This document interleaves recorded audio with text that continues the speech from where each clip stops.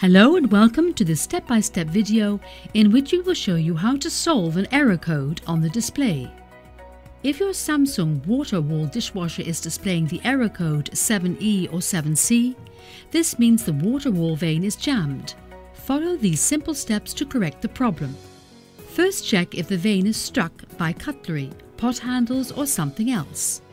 Remove the items from the vane. Then remove the lower basket. Check if the vane is separated. Or if the vane is loose, simply firmly click back into position.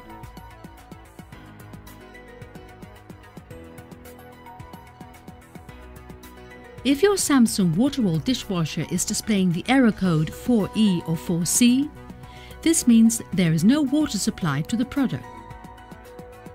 Check and open the water supply valve. Please note, some water supply valves may seize or appear to be open when they are not. To test, turn off the water. Remove the hose and then use a bucket and very slowly turn the tap on to see if any water flows. If no water flows from the tap, consult a plumber. Check the fill and drain hoses on the back of the dishwasher. Ensure they are not kinked. Check the water supply pressure.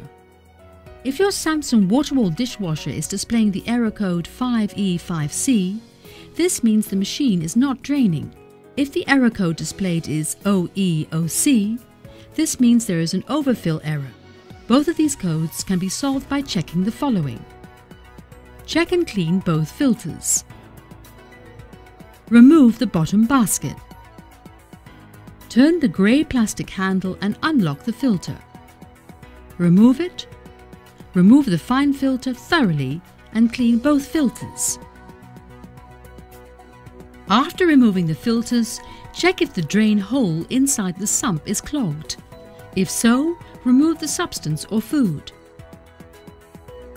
Replace both filters and ensure that the filters are fitted correctly.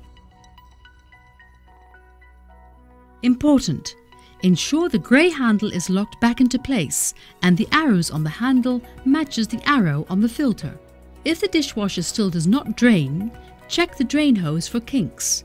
And if connected to a sink waste, remove and clean it. This point is a very common place for blockages. If the waste hose is connected to a standpipe, ensure the hose is not pushed too far down the standpipe, as this may cause backfilling and contamination of your dishwasher. Refer to your installation manual for more details. That's it! You've just learned how to install your Samsung washing machine. For more information, please see our other available videos.